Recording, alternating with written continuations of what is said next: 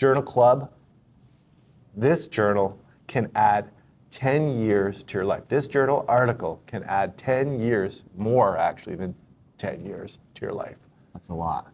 I'm Dr. Paul Zalzo. I'm Dr. Brad Weeding. Welcome to Talking with Docs. And what we love to do at Talking with Docs is bring you the latest literature, the latest science that we've kind of found or that's come across our desk that we thought would be really interesting to share with you. And we critique it, okay? Yep. And generally, there's some articles that are like, hey, we don't think it's a great article, or hey, this is a good article, maybe not.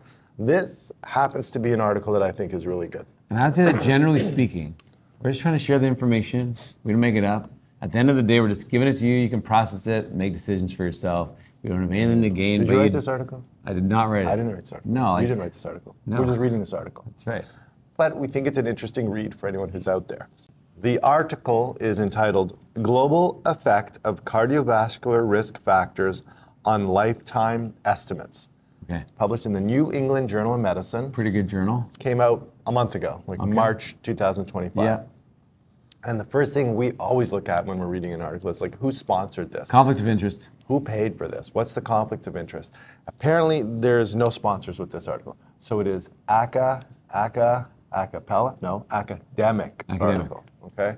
So it wasn't sponsored by eggs? No, it wasn't sponsored by eggs. It's gonna take you a while to recover from that last video we made about eggs. See the word, fired up about eggs. All right, so there's no sponsor here. There's no eggs in this trial. Yes. This is basically an academic paper. Yes. And what I love about it, in addition to the fact that it's not sponsored, so no one's paying to do this, is it includes over 2 million people. Yes, big study. Okay, it spans 133 cohorts in 39 countries across 6 continents. So all different kinds of people, men and women. That's it. It's it's very universal in that sense. The only trouble with that is sometimes when you have a really heterogeneous population, that can kind of make things a little bit trickier. But I agree, generally speaking, I'd rather have it to be divided. Okay, party pooper. Sure, whatever. But it is very applicable. It's almost universal. Right. Okay. And cardiovascular disease, #1 killer still around the world. Yeah, still #1 killer. Yeah. And so it looks at the 5. Now these 5 risk factors that they talk about, that's the classic risk factors. Yes. These are a bit different than when we were in medical school. One of them is kind of changed. Yes. But you've got smoking, hypertension, high cholesterol, high body mass index, or really low. Or I guess really they're just talking low. about essentially your weight or your body mass. Yeah. or really low Yes. body mass, and diabetes. Yes. Okay, those are the 5 that they're referring to. When I was in medical school, the 5 risk factors, instead of BMI, we had family history in there. Right. Okay. But family history is not really modifiable, is it? I don't think so. Hey, Dad, I got some bad news. Yeah. I'm leaving the family. Be better. I'm leaving the family. Yeah. I'm going up to Otto over there. He's 95. I'm going to ask him to adopt me. Agreed. Yeah, Okay, no, so you you can't can't. It's modify not that. modifying it. So, but I guess the idea now is these 5 modifiable risk factors are the big 5 risk factors. So we've taken out family history, which is a big risk factor for cardiovascular disease, but it's not in this list of 5. And it looked at its impact on not only incidence of cardiovascular disease, but also death. Death. Yeah, so how much it would change your likelihood of getting cardiovascular disease, or when you got it or whatever, and whether or not it's going to kill you. Yes. Yeah. And it turns out that these 5 risk factors can take over a decade of your life away. Yeah, it's a lot. Can you believe that?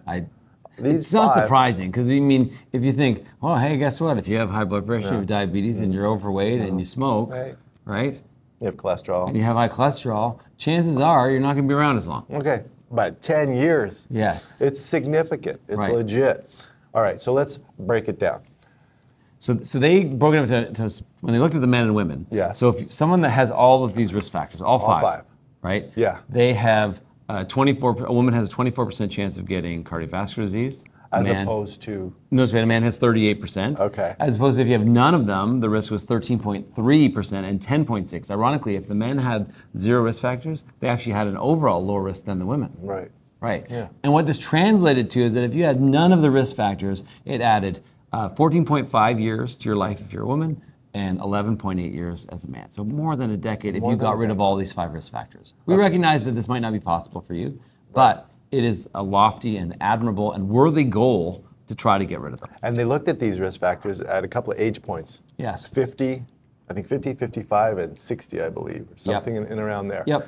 And that's sort of that key time point that they looked at to see when you have these risk factors and what it's going to do to you later. And same thing for the risk of cardiovascular disease. It was your odds of getting cardiovascular disease before the age of 90. Yes. Yeah. Right. Once Which you're is over important 90. to be like, well, how do you know? Like, Yeah. it is a little tricky that way. And they follow these people along to determine that. Yep. Now, the question is, if you modify these risk factors, will that help you? Yeah. Or once you've had them, you're done? Sure. Turns out that if you modify the risk factors, yes, indeed, it can help you. And that key decade that they looked at was between 50 and 60. Thankfully, well, that's where we're living right now. Right. We're right there. Let's start modifying. That may be why this article is so relevant for me.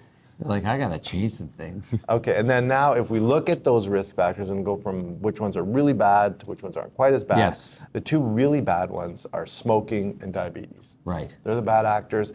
And then hypertension, BMI, Yep. not quite as bad as the other two, but still have an effect. Yep. And then cholesterol, probably the And interestingly about the cholesterol, because a lot of people are gonna be typing comment now Yeah. saying, ha ha, Yes. cholesterol doesn't matter. Well, it's Yeah. because both cholesterol and weight historically have a J or a U-shaped curve. And we've talked about this before, when on either ends of the extreme, this can actually be bad for you. So obviously being overweight is a problem, but being drastically underweight obviously is also very unhealthy and potentially a sign that you have other medical problems. Absolutely. And the same with low cholesterol. People that have a lot of chronic diseases can end up with low cholesterol. So it becomes like a marker for bad outcomes, even death. To be like, well, look, low cholesterol is really bad. Yes. Not low cholesterol for taking medication to lower your cholesterol isn't bad, but having too low of a cholesterol is a sign that you have other problems, and then that can skew the data. And that's why when they reanalyze the cholesterol data, they say, well, actually, if we just use a marker of high cholesterol above 2 standard deviations, this became significant and said, yeah, this can add years to your life if you can get your cholesterol back into a healthy range. Yeah, they had to do some funky statistics once they looked at the hypertension, the BMI, and the cholesterol. They actually looked at regional norms and then assigned a value of 2 standard deviations higher than the regional norm to be a trigger, because the original cutoffs they used didn't really show a significant effect. So I didn't want to give any cutoff numbers or anything like that, because it is really complicated in this article what the cutoff numbers are. We're going to provide a link if you're interested in seeing it. Absolutely. Free. Try and figure it out. Yeah. But basically, just in general speaking, qualitatively, those 5 factors are the ones carried the most weight. Yeah.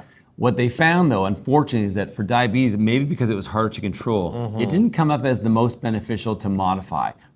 But blood pressure was number 1 for reducing your risk of cardiovascular disease. If between the age of 50 and 60, you can reduce your blood pressure to a healthy range, and that was below the 130, that had the most benefit for reduction in cardiovascular disease. And not surprisingly, the one that modified your risk of dying the most, smoking. Yeah. So if you're in your 50s, you look at these 5 risk factors, okay? Diabetes, hypertension, high BMI, smoking, high cholesterol. Look at those 5 things to help determine how much of life, healthy life you can extend. Yes. Okay? Those are the really big actors right now in this decade of life. According to this article. Yeah, so not totally surprising, but I think it packages it in a neat little way and really quantifies how much benefit you can get by living a healthier life. And we've talked about this, like the pillars of health, right? So be sensible. So eat a healthy diet, not a specific diet. We've talked about this before. Good diet. Normal portions, whole foods, avoid processed food, probably leaning towards more plants and animals. Get out there and exercise, do something on a daily basis if possible. Get some good sleep, reduce your stress, stay connected, and avoid those toxic substances. And look at that, that was toxic substances right in the one of the 6, right? One of Toxic 5. substances right there. Boom, bang, bong, There smoking. you go. It's going to do it. I know. All right, there you go. Take a look at this article if you're interested. Leave a comment and let us know what you think about papers like this and whether or not you think any of these are modifiable or ways that you've modified some of these that can maybe help other people. If you like this video, please like and subscribe to our channel. Decade of life. Remember, you are in charge of your own health. I'll see you next time and maybe for the next 10 years.